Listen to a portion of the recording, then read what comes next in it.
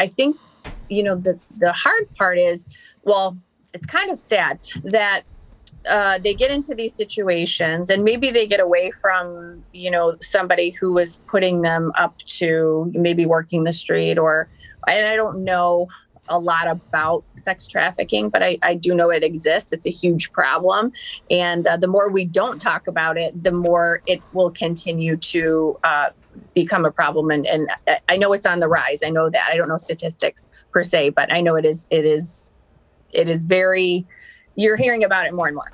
I guess my point is, I think a lot of times these women start to identify with who they've kind of become working in this industry, that they accumulate or they get comfortable with a lifestyle that they don't want to give up. And that's very sad. I don't know. And a lot of it, I think, is mental. No, I agree with you. I agree with you.